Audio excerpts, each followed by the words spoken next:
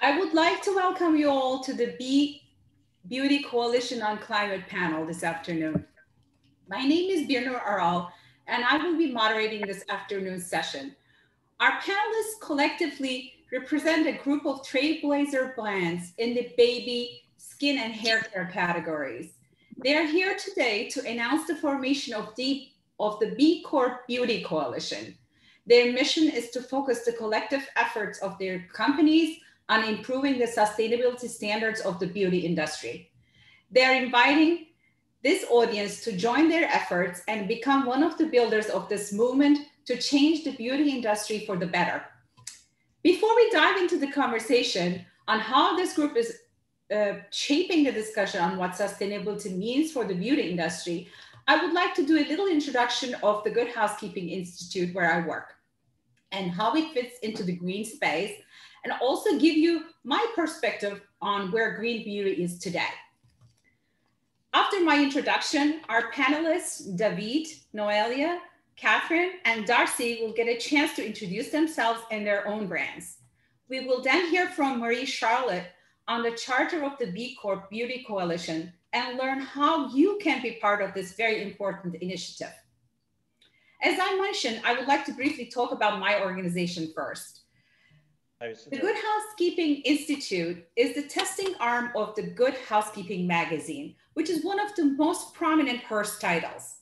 When we're not working from home, we are at our testing facility in the LEED Platinum certified Hearst Tower near Columbus Square in Manhattan. In addition to conducting blinded consumer testing, our chemists, engineers, and our scientists evaluate thousands of products each year in our labs. Our rigorous expert analysis is key to the unrivaled trust consumers have in the Good Housekeeping brand and the Good Housekeeping seal, the most recognized consumer emblem in the US for over 110 years.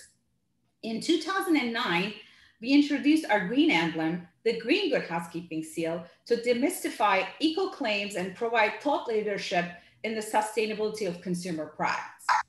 Today, we reach over 50 million people each month across our print, digital, and social channels. So every year, we take the pulse of our audience by surveying our consumer panel of 75,000 members regarding their attitudes towards shopping and living green. We conducted our survey again last fall, just around the time of our Raise the Green Bar Green Summit. While we were pretty much at the height of the pandemic, we saw the consumers' interest in leading a green lifestyle was going strong. 40% of the respondents described themselves as green shoppers. An additional 30% said they considered themselves occasional green shoppers. On top of their green shopping list are, in very close succession, baby and prenatal products, household cleaning and laundry products, beauty and personal care products. These three categories were far more important to the consumers compared to the 10 or so others that were on that list. So this is all good news for everyone on this panel. In fact, valued at around $5 billion globally in 2020, natural and beauty is only about 1% of the entire beauty industry, but it's the fastest growing segment. According to our survey, the top reasons why consumers seek products is that they believe these products are better for the environment and are better for their own and their family's health. And I'm sure we would all agree that yes, these should be the real reasons why the natural, organic, green beauty category is the fastest growing segment in the industry. However, consumers are not without hesitation when it comes to this category. 19% think that these products are much pricier than conventional ones. 13% say they cannot decide which ones are really green, and I'm underlining this for this group, for this conversation.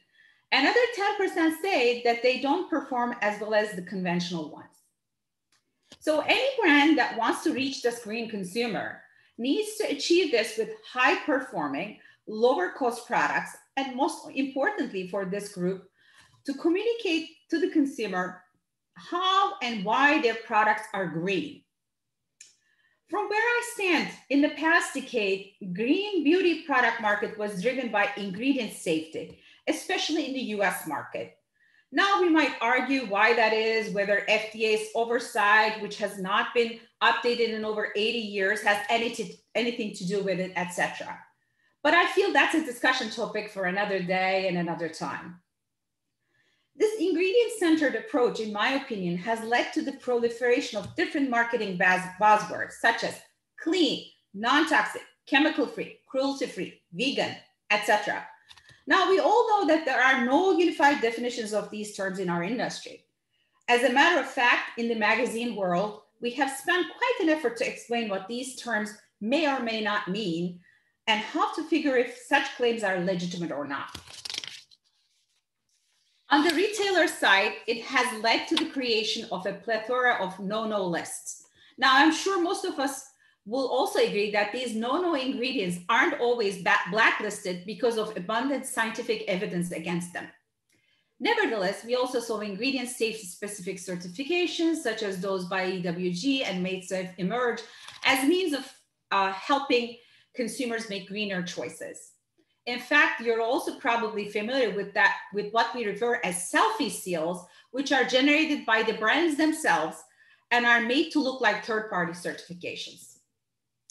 This group knows very well that replacing one ingredient for another one doesn't make it necessarily green, meaning it's not automatically better either for the health of the individual using it or the environment it ends up in, as unfortunately some consumers were made to believe in. In the past couple of years, though, all these marketing buzzwords like natural, organic, clean, non-toxic, etc., seem to have been replaced by one rather loaded term, sustainable beauty. This trend has actually penetrated other consumer product categories such as textiles, home care products, and many more as well. So to really tease out what products and companies have made strides in their sustainability journeys, we launched our annual Sustainable Innovation Awards 3 years ago. A jury of internal and external judges vet the submissions based on our sustainability criteria and data companies are willing to share with us. From ingredient sourcing to carbon emissions and water use during manufacturing to labor that goes into a product to making and to its end of life, we all know here that there are many aspects to consider to be able to call a product sustainable. As good housekeeping, our mission has always been to empower consumers with knowledge they need to make the right product choices for themselves and their families. And being able to make recommendations for truly sustainable products is a top priority for our brand. Therefore, it's my absolute honor to be guiding this roundtable discussion among these pioneering brands who are collectively defining what sustainability really means for the beauty industry, so they can focus and combine their efforts to make products that are better for our planet's health and therefore also better for our consumers' health. At this point, I'm going to pass the microphone to each panelist to introduce themselves and the brand they're representing. So I believe we have some presentations that we're gonna also show. Tony, who's kindly helping us with the presentation slides. And we're gonna start with Davide from Davines. Hi, everybody. It's great to be here and share a little bit of our journey towards sustainability that we started almost 20 years ago. In 2005, we started to focus very much in sustainable beauty, and it has been quite a journey. Here in a very, very quick overview of the group. Based in Italy, first time B Corp certification in 2006. Then we recertified in 2009, and now we are also a benefit corporation. The B Corp score is 117. This is probably the number that is the most interesting one in this overview. We know that in B Corp, what is great is the culture of measuring everything. The second slide, please. Second slide. Yes, the second slide is our purpose, our scope. It took us many years, many fine tuning to build this purpose as a company. As you can see here, you have three very key words that are our guiding reference: beauty, ethics, and sustainability. So that is, you know, how these three words together are creating the culture of the company, and it's good to live this three words on a daily basis. The last slide, this one is what we call our sustainability ecosystem. Each one of these planets, they travel around the sun. That is what we call regenerative sustainability. How do you become sustainable today? But through regenerative practices. And here, in each one of these planets, we have a lot of projects that we are building as a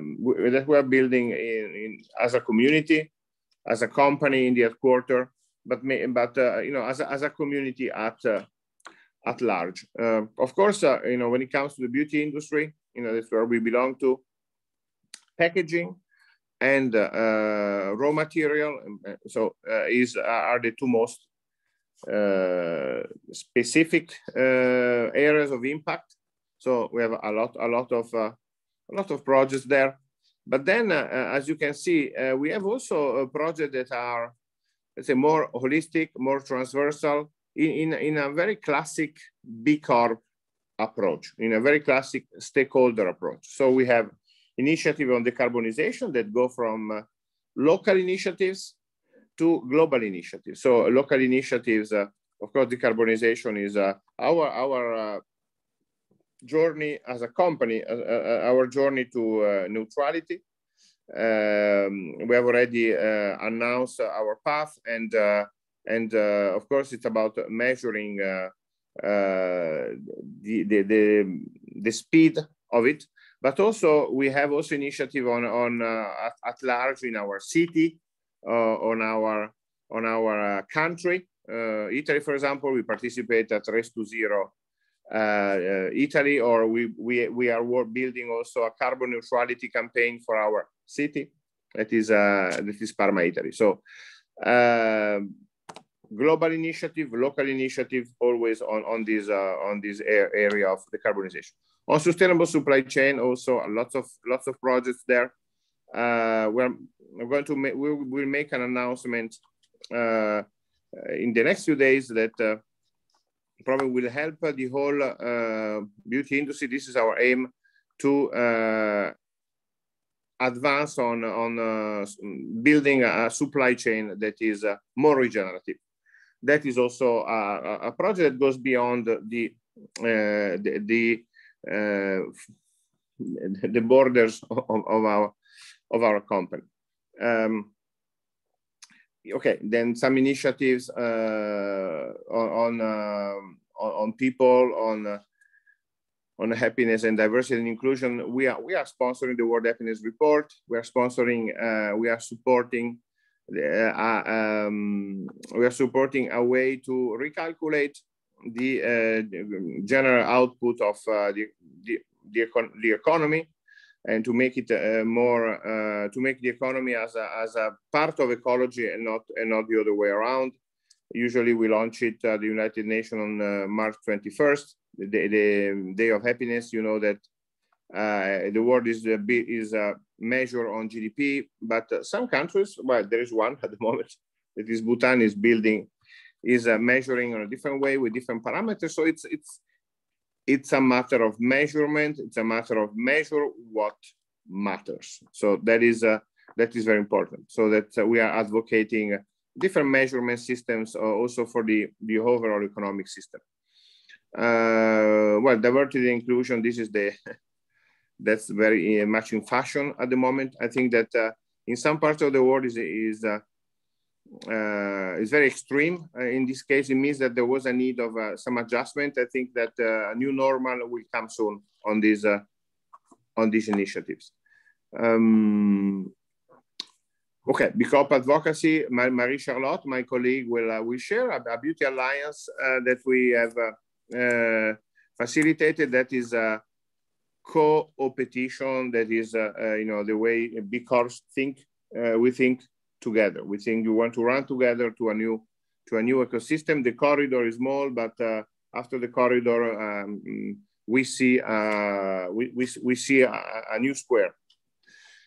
That is, I don't know, this is in 15 years of activities, I think we made a lot of progresses. I think it's a journey. We know how tough the journey is.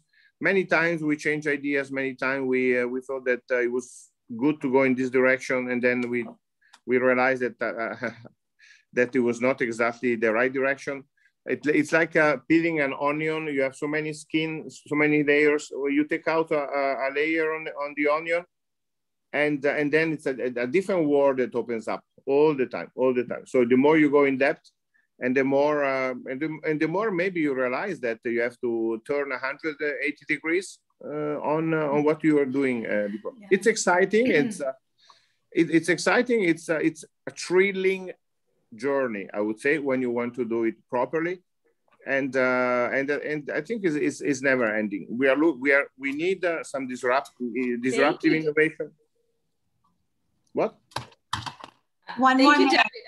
I thought maybe you were done, but I was gonna add a few thoughts after listening to your presentation. By the way, I love your cartoons. I mean, they're out of this world, and they really, I think, show how you went about your journey and starting from decarbonization. One word that stuck with me when you said in the beginning, measuring everything, right? So that's where you started, and leading your community, and now leading, being one of the leaders in this beauty industry globally. That's truly amazing. So I believe we're just to be mindful of the time, I think we're gonna move on to Noelia from Natura & Company.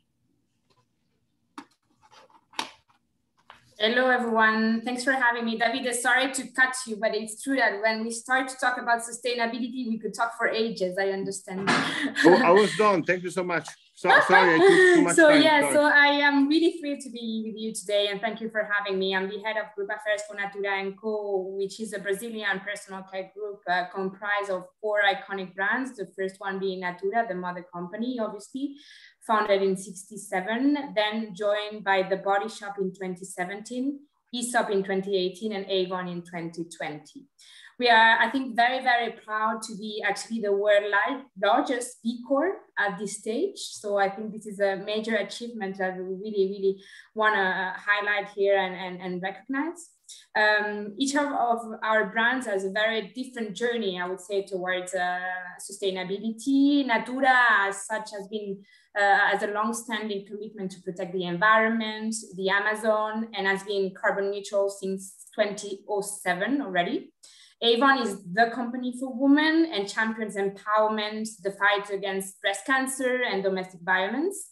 The Body Shop is really a pioneer of corporate activism. And I would say that Aesop has been at the forefront of circularity. So a big history on that front. I would say that the various efforts of the 4 companies in the group have been pooled under a single commitment that we have unveiled last year in June. We call the Commitment to Life. And that's a sustainability vision for 2030 that you see on the slide that Tony's presenting. We have set very ambitious targets on 3 main pillars. The first one actually being a pillar based on climate, that is addressing the climate crisis and protecting the Amazon. We're committing to 3 main commitments: to reduce, obviously, the greenhouse gases emissions and potentially become net zero as soon as possible, but max by 2030. Then protect the Amazon and work towards zero deforestation. And finally, work on science-based targets for biodiversity and enforcing the Nagoya Protocol. On the second pillar, which is mostly based on human rights and being humankind, as we say, we're working on supporting our associates on gender equity, on inclusion and diversity, of course.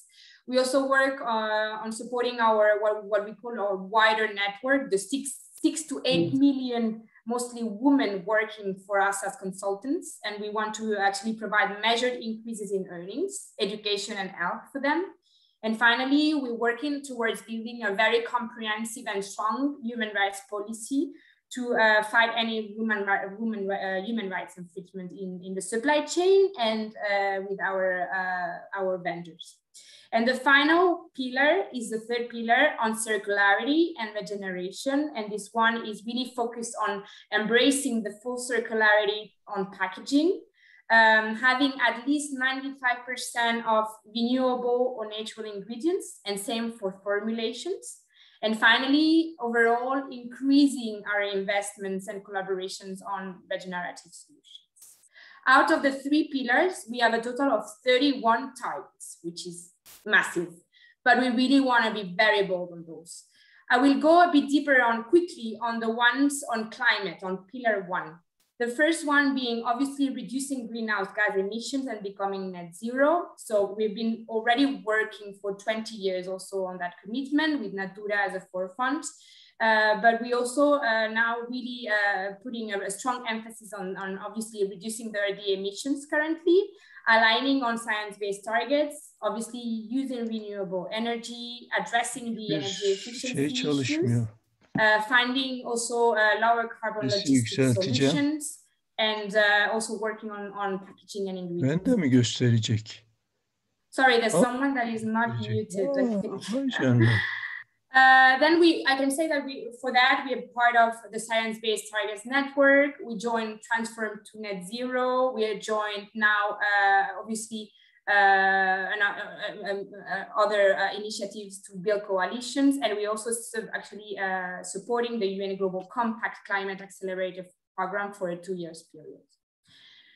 We've been making significant progress on this goal. For instance, Natura Latam has been avoiding 32% of emissions this year in 2020, and ISOP has reached carbon neutrality in Australia and New Zealand. We're now still phasing actually and trying to measure our emissions on scope 1, 2, and 3. We have identified that around 96% of emissions are under scope 3, which is a good news, knowing that we're really low intensive on production and manufacturing. We're working on that with our suppliers. And we also identify that most of that comes from packaging and from logistics. So that's going to be the 2 very big priorities for net zero. The second one, quickly, the second commitment under the climate pillar is on deforestation. We're working on preserving the Amazon mostly. We're looking to expand the area of influence to 3 million hectares. Today, we are at 1.8 million. We're also looking at expanding the influence on more communities locally to source the ingredients. And we are looking at also, investing way more and in communities in the Amazon and supporting them financially. Finally, we are also working to source additional bio-ingredients. So today we are sourcing 38 bio-ingredients, mostly for the Natura Ecos range, which is very well known and very successful. And we're looking to increase that to 55 bio-ingredients. Last but not least, the last commitment under this pillar is on enforcing the Nagoya Protocol. And we really think that this is a must-do and a priority for our action on climate. We are very much focused on biodiversity. And ahead of COP26 and COP15, we are very committed to actually call for action and potentially achieve an agreement on nature on the model of the Paris Agreement on Climate, as we think that that should also be a priority today. We obviously working with a number of partners like UEBT, the Science-Based Target Network, and Business for Nature. And we also looking to actually expand that reach and work with other corporates to trigger more action and impact. I think that overall, that's the action we have on climate. I'm happy to respond to any question in the Q&A session following the speakers. Thank you very much. Thank you, Noelia.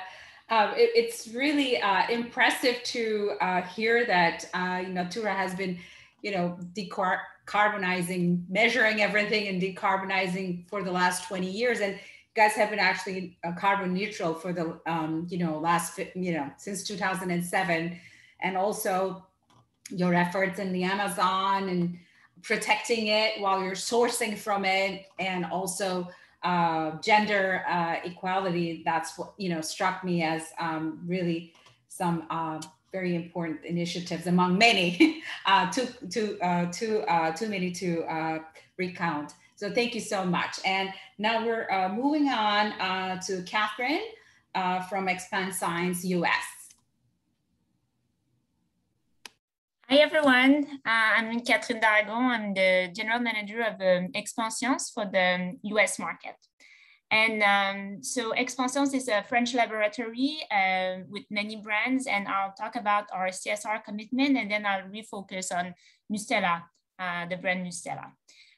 So CSR has been always part of always been committed, part of our commitment since 2004, which is almost 20 years ago. So it's really part of the DNA and the desire of our president and CEO. So really everything started when we signed the United Nations Global Compact in 2004 by Jean-Paul Berthomet. And since then, we really challenged to be improving ourselves at every stage of our activity, including sourcing, composition of our product, eco-designing of our products, and the manufacturing using green energy. So I really want to focus on two things, which is the B Corp certification in 2018.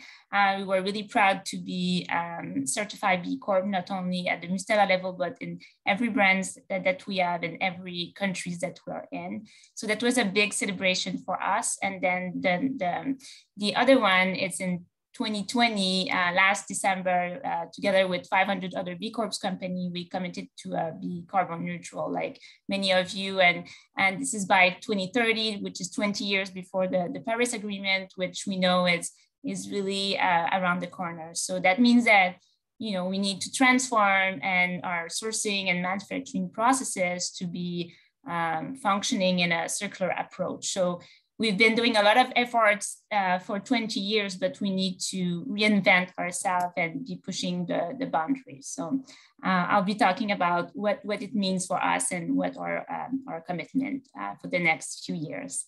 So Tony, you can change the slides. So Tony, next slide. Okay, so that's just to show that we were super proud to be a B Corp in 2018, but you can skip, Tony. So our three major commitment is one, we want to be commit to be zero waste. The second one is we want to commit to give back more than we take. And the third one is we commit to be on parent side. So next slide, about the zero waste. What it means is that we need to rethink our offer and use 100% of responsible packaging. So we establish a 3R and C approach to our packaging, which is refuse packaging, reuse packaging, recycle, and compost. When none of the first three is possible, then the last resort is really on the compost side. So next slide. I'll just give you some example of what we are doing in that and the project we're working on. So in the refuse part, we really want to be building products that are multi-purpose. So we know it means consuming less for consumers, but this is the way we want to go. And this is an example of a tube that a product, multi-purpose product, avocado bomb that we're building with using an aluminum tube. And we are also working on a solid offer that will be using no packaging at all.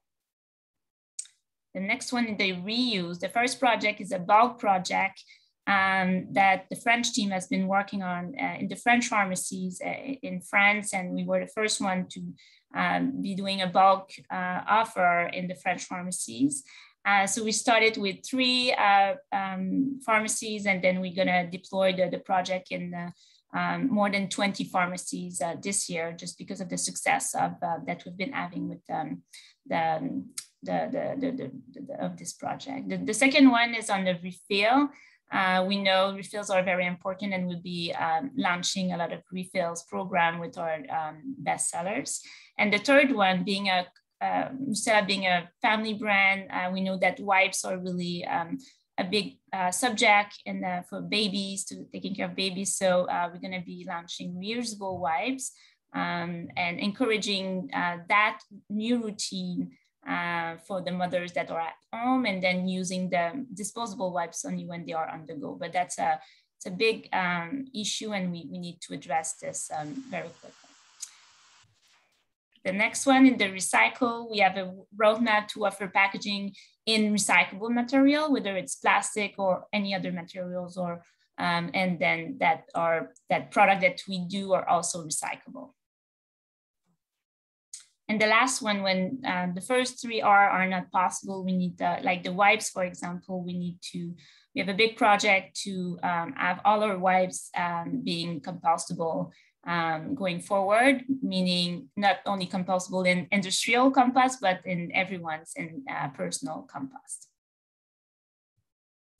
So as I said earlier, we committed to net zero by 2030. And what it means is, next slide, we commit to give back more than we take. So it means that we need to reduce our impact and compensate for it. So we are working with engineering firm to assess the life cycle of our current and future catalog, from sourcing to disposal of those products. And we need to make sure that we provide less negative impact and eventually produce a positive impact.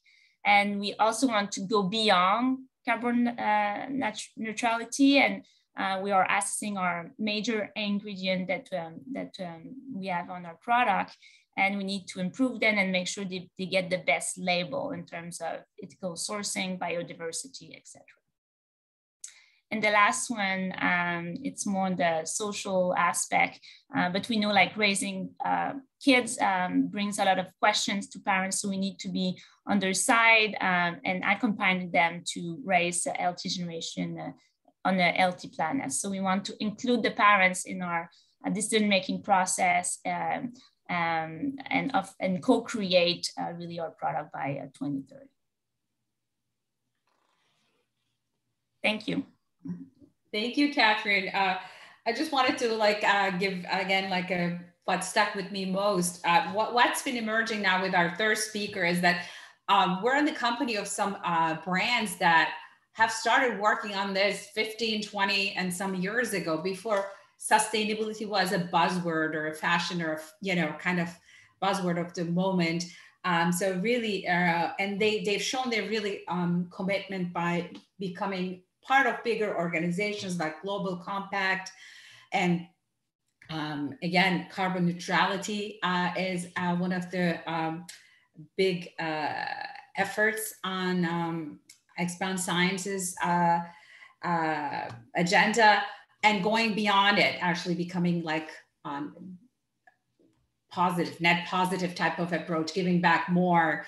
And also really impressed by your packaging initiatives, because, that's a major issue, as we know, and it's being addressed in the last 4 or 5 years more than ever. So thank you, Catherine. And now we're moving on to Darcy from Dr. Birnur's.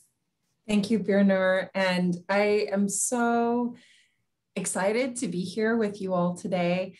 As B Corps, we know that we are stronger together. We've signed the Declaration of Interdependence, and we are committed to using business as a force for good in the world. And the B Corp Climate Collective, which has hosted today's events and the last couple of days, was born of collective action from certified B Corps who were working to address the climate crisis. And so it's really exciting that we are today announcing the formation of a sub-coalition Marie-Charlotte will share more about that, to look specifically at cosmetics. And it's an honor to be on the panel with these other wonderful brands and leaders. So thank you. Thanks for being here to listen and learn more about this coalition. And thanks for having me. I'm Darcy Shiber-Knowles. I'm with Dr. Birnur's. We are a 75-year-old family-owned, family-run brand based in the US. We make soap. This is our flagship product, and other personal care products and food products. We have been a certified B Corp since 2015. We are also a registered benefit corporation in the state of California. And we've been a social enterprise since our founding here in the US, but making cosmetics as a family business since 1858 with origins in Germany and through the guild system, for those of you calling in from Europe. So we're here today to talk about the climate crisis and how we as cosmetic brands can collaborate to move the beauty industry forward together to address the climate crisis and other issues of justice and sustainability in our world. So in terms of the climate, I want to share a few things with you all. Dr. Birnur's is committed to being zero waste. We're not there yet. We're on the journey. We're looking at multiple projects to move away from and reduce our plastic usage. And we are committed to climate positivity as a business by 2025. So Tony, if you'll go to the next slide. We are planning to do that primarily through our ingredients. The vast majority, I think close to 80% of the ingredients that Dr. Birnur's sources for our products are from our organic, certified organic and certified fair trade regenerative supply partner projects in the global South. And we've worked with these operations in long-term partnerships. That's one of the promises of fair trade. For many years, we've been certified fair trade since 2005. When we look at our carbon footprint, 60% of that footprint comes from our raw materials, according to the metrics and emissions factors used by our industry. And so for us, our commitment to expanding and deepening and ensuring that these supply projects are farming using regenerative organic practices is going to be the primary way that we'll get to climate positive, where we're sequestering more carbon in the soil than we're emitting by our production and shipping processes. So next slide. We know from Paul Hawken and Drawdown, as well as other leaders and thought leaders in the world, that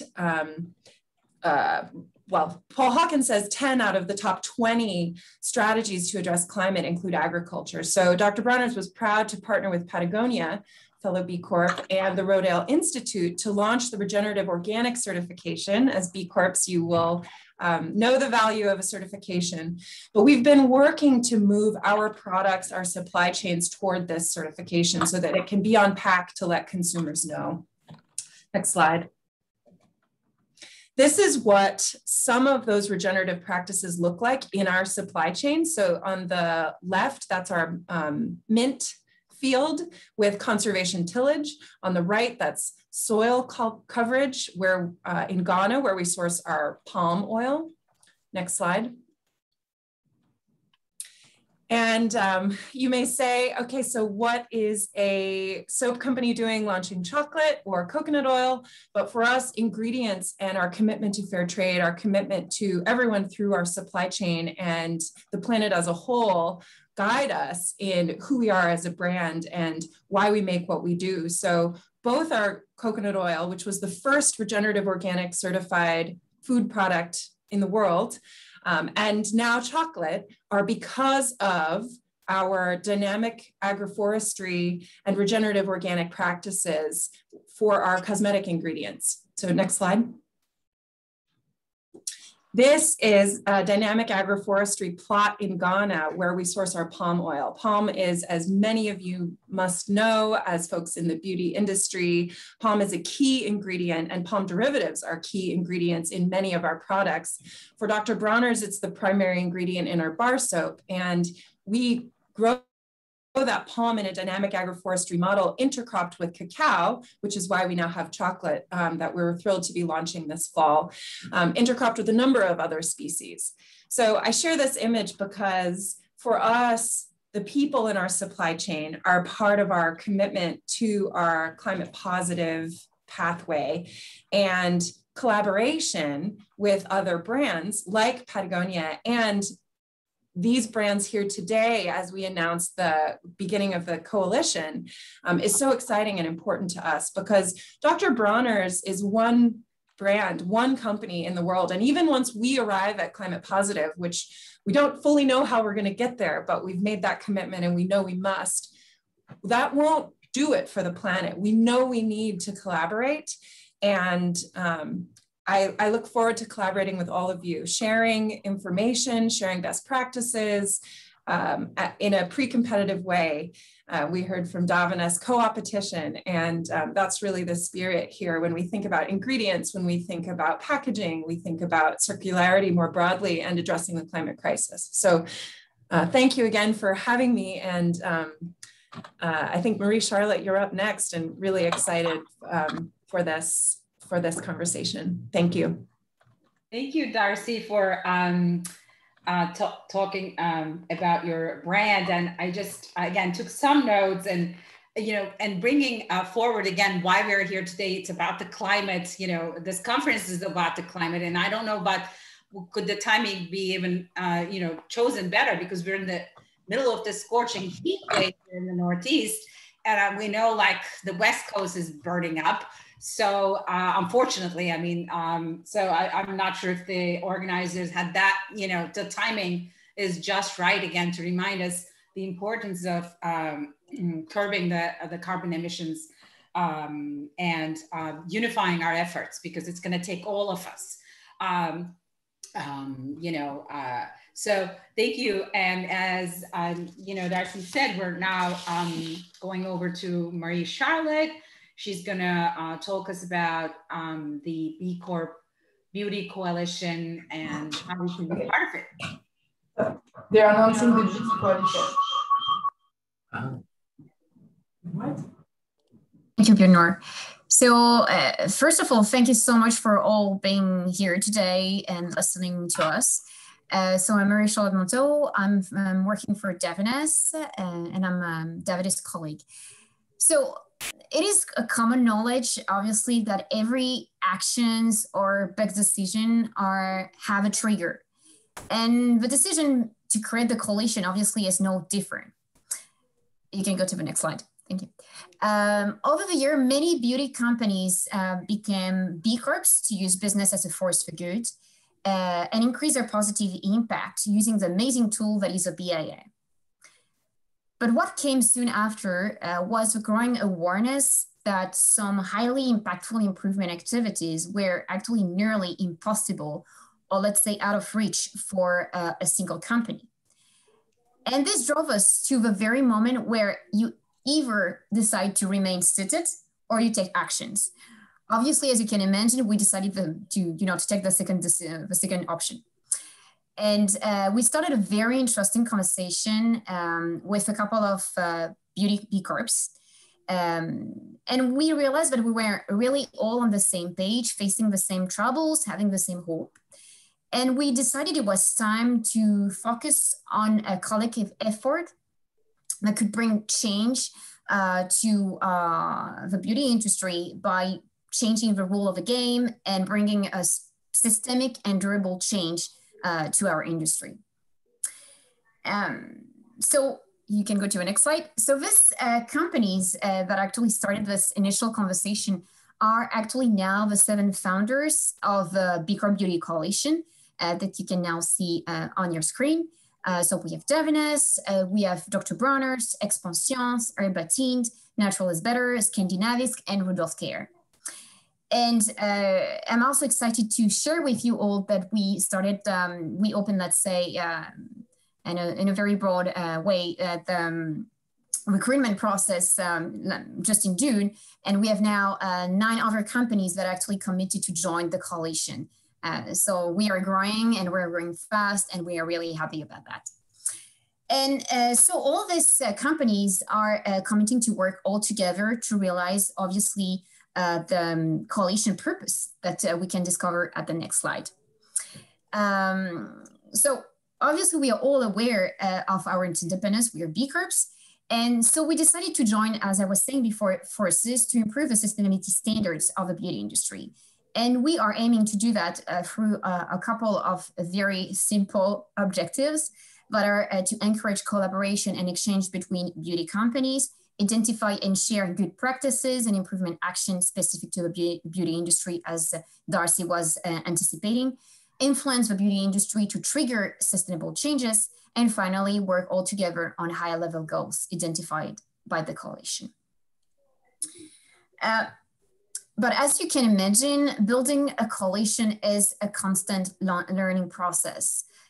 It's the first time for us also. And in the initial phase, it was really important for us to get in touch with people that could inspire us, that could give us advices, or check out a couple of benchmark and best practices. And in particular, I'm really, really grateful to Kim Kapenes that was so helpful in the initial process, that put us in touch with those amazing people and shared with us, obviously, very broad knowledge. Something also interesting to obviously to state is the fact that one big benchmark, let's say, for us is the Sustainable Apparel Coalition, and this obviously in terms of impact and also structure. So you can go to the next slide. Thank you, Tony. So up to date, what is the work to date? So the coalition is still at a very early stage, but I think this is really an opportunity for the people that are still thinking about joining the coalition, because I think it gives you the perfect opportunity to join the coalition and really participate in building it. So until now, no, let's say, final decision on very important, let's say, matter have been taken. You can go to the next slide. Okay, up to date, what did we do? So obviously, first of all, we really focus on the organizational aspect, because if you want to build a group of people, obviously you need to, do a bit of cleaning at the beginning just to make sure that everything works out.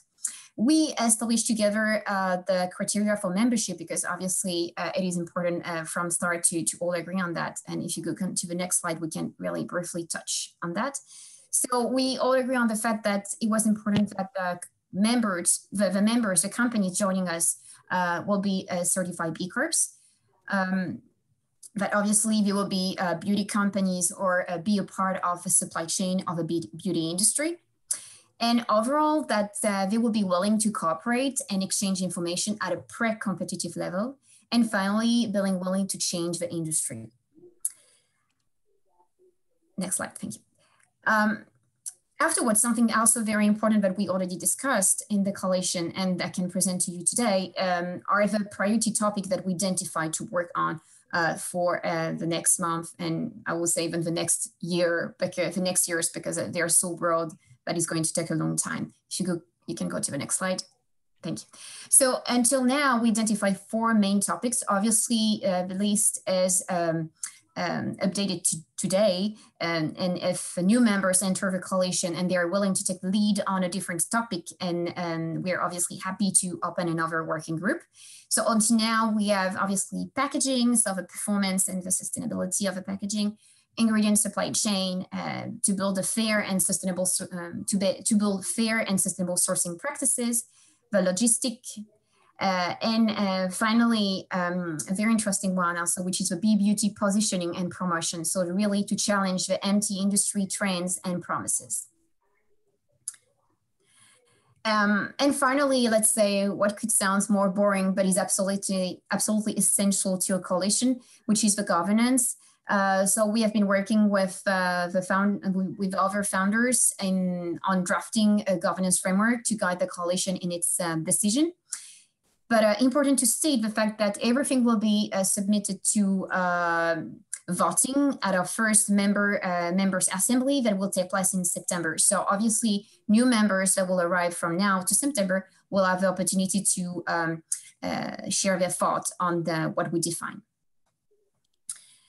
Finally, now that we explained everything about the coalition, how can you join the coalition? So actually it's very, very simple. If you're interested in joining the coalition, it's just a matter of clicking on this link, and you will be presented with a very nice introduction letter that is really explaining all the things that I said today, but maybe in an even more detailed way, and give you the opportunity to fill in a questionnaire where you are going to, in fact, commit officially to become a member, or simply just take a couple of information about the coalition.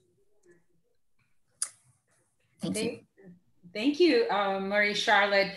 I know, you know, we might be running a little behind in our schedule. I'm not sure if we have a hard stop, but I'm assuming we're continuing. So, and I really loved, you know, how in your coalition, you're like first attacking the packaging, or one of the top priorities is packaging, because, you know, do no harm, right? So we don't want to create products that are going to generate, you know, waste when we're solving consumers' problems, and laying it all out, what the coalition is all about and how you can join. So it's really, really exciting. And I know we're going to take some questions if we have time from the audience, but I had a few that I have for our panelists, and I'm going to go ahead with them.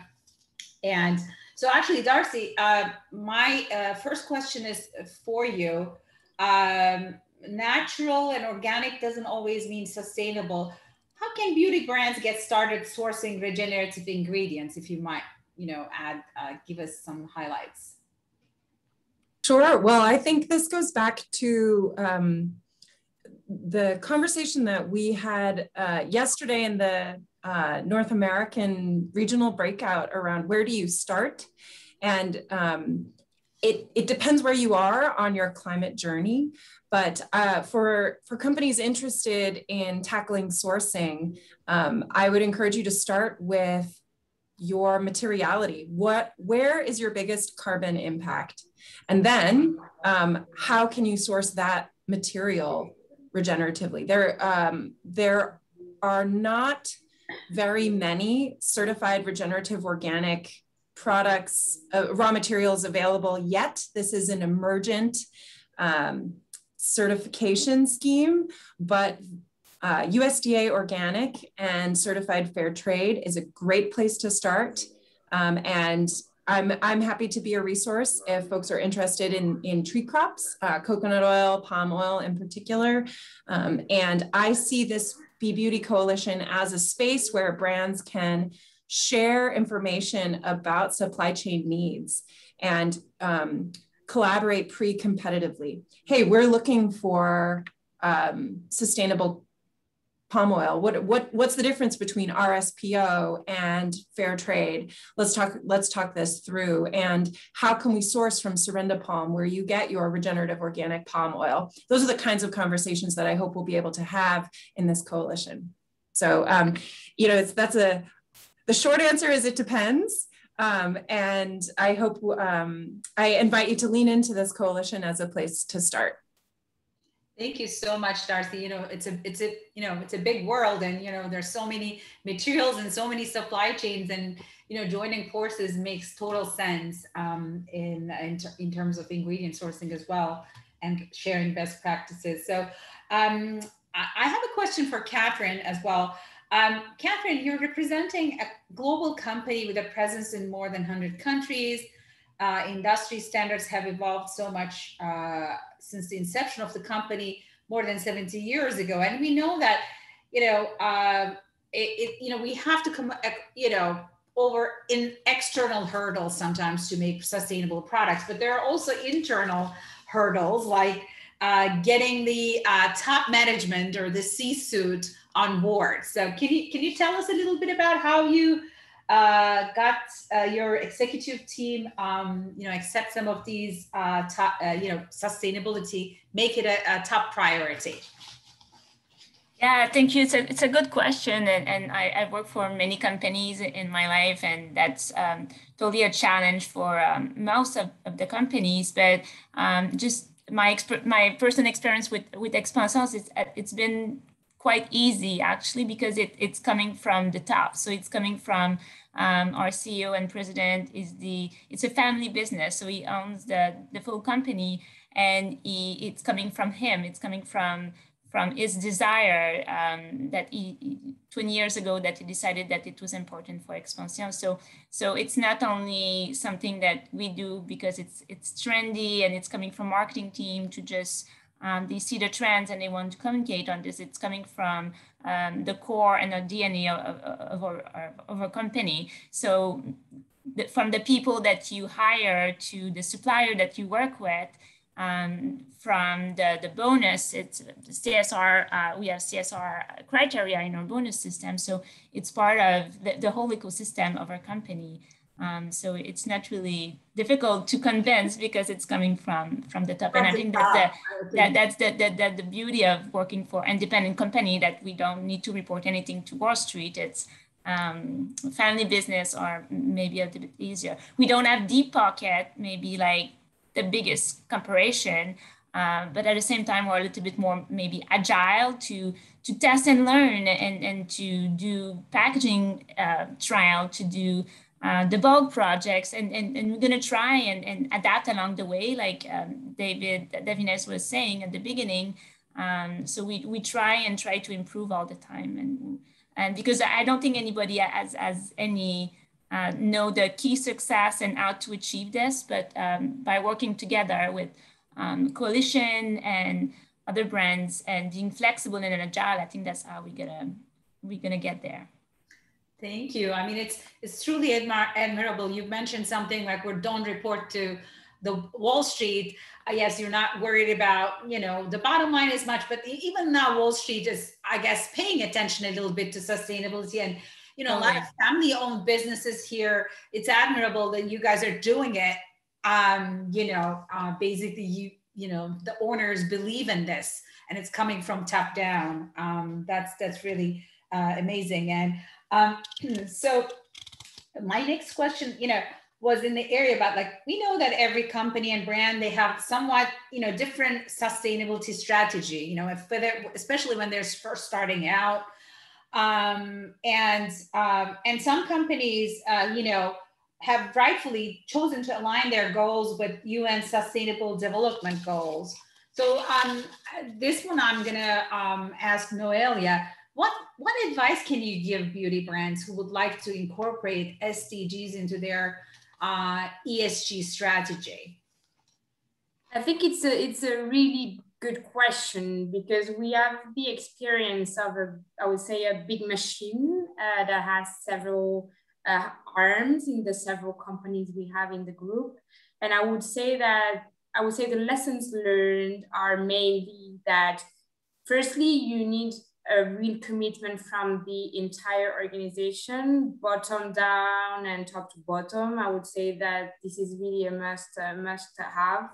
Then you also need to create, I would say, a lean structure that would enable you to firstly measure, secondly set goals, then manage the implementation of the goals and measure them. And we all know that the B Corp certification is a big work, I would say, for the teams.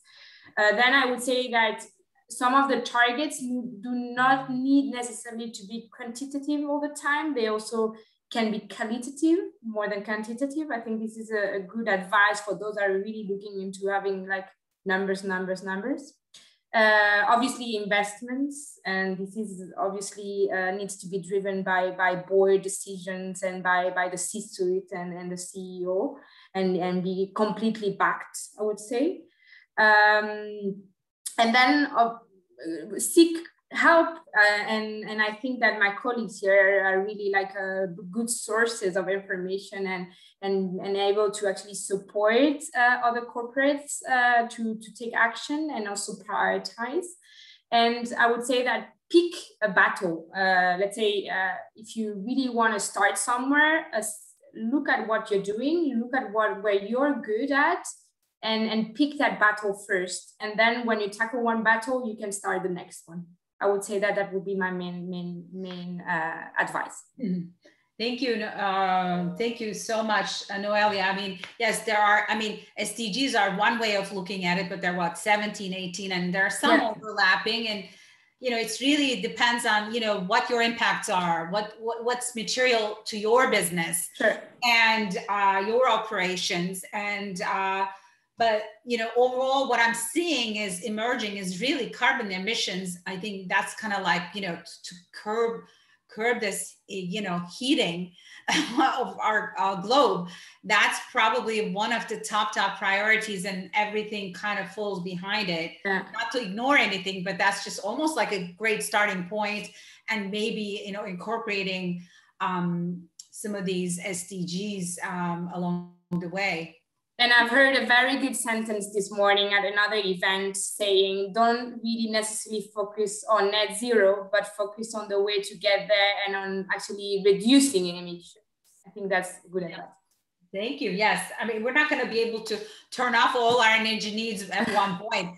Even so, even if you did that, it will take decades for the atmospheric CO2 to come to the levels, the pre-industrial levels. So it's not like a knob that we can turn off.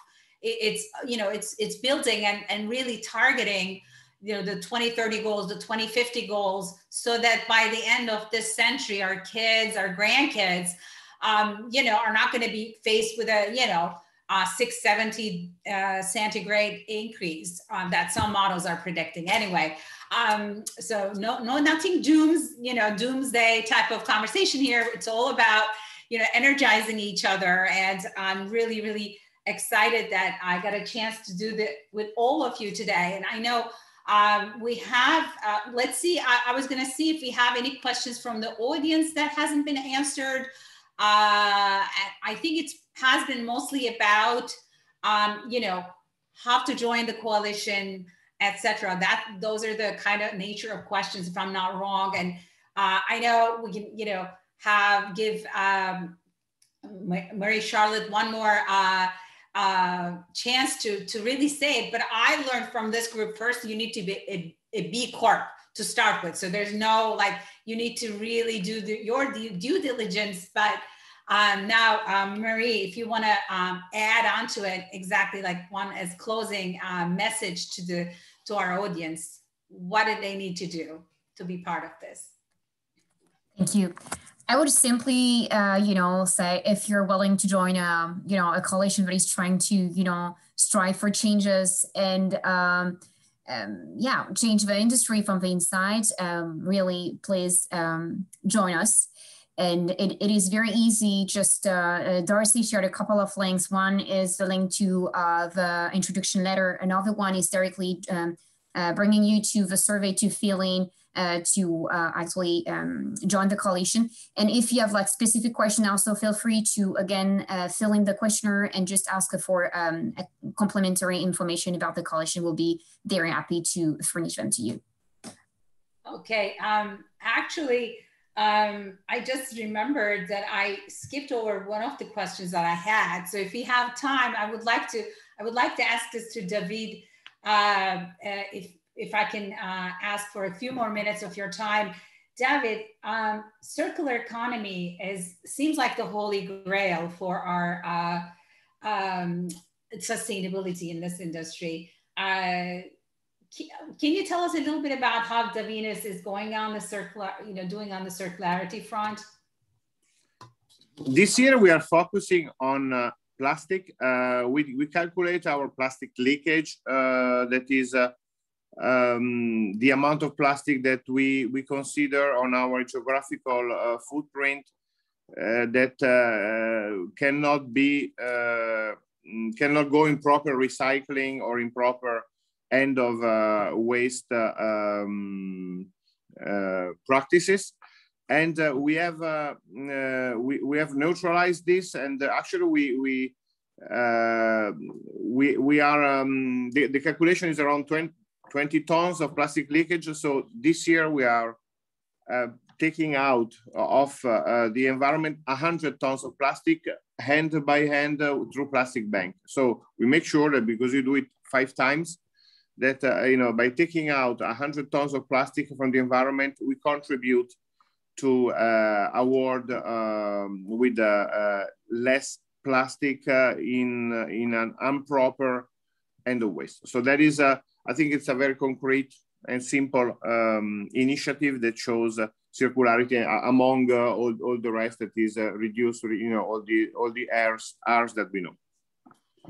Thank you, Davide. Wouldn't that be amazing if, you know, somebody's waste was really somebody's treasure, and we could all, you know, work in the corporation to reduce our impacts for the world. So I'm really here. I think we're really out of time, unfortunately, for today. And I would like to give a virtual round of applause to all our panelists. Thank you for your time. And if you have any questions, you can reach to the coalition. And, you know, after this, go and sign up for the coalition. And I'd like to thank Tony for putting this together and organizing and bringing all of us together for this talk. Thank you to the organizers. Thank you, everyone. Thank you, Tony. Thank you. Bye-bye. Bye-bye. Bye.